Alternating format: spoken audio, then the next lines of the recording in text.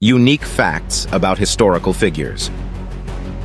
Peter the Great of Russia once organized a beard tax as part of his efforts to modernize the country. Men were required to carry a special token to prove they had paid the tax for their beards. Frederick the Great of Prussia had a pet greyhound named Biche, who had a chair at the royal dinner table and even owned a palace. While signing the Constitution, Benjamin Franklin remarked, "Gentlemen, we must all hang together, or most assuredly, we shall all hang separately." Cleopatra once famously wagered with Marc Antony that she could spend 10 million sesterces on a single meal. To win the bet, she dissolved a priceless pearl in a cup of vinegar and drank it.